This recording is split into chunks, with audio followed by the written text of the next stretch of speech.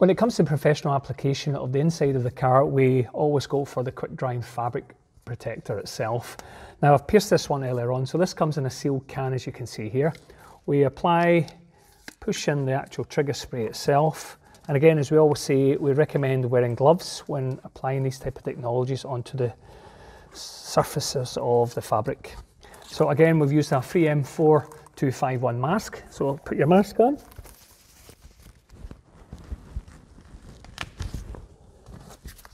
And then just spray the product directly onto the carpets.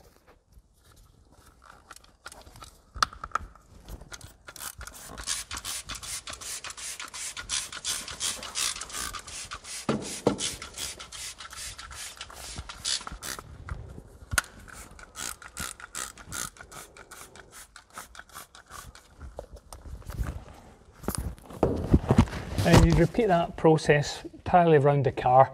If the car itself has got fabric seats, you would apply it to the fabric seats as well.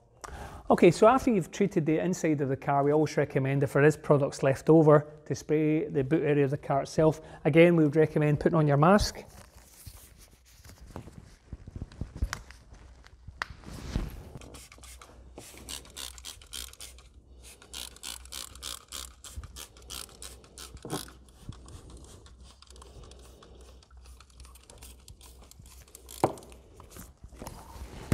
And once that's fully finished, that's your car completely super guarded.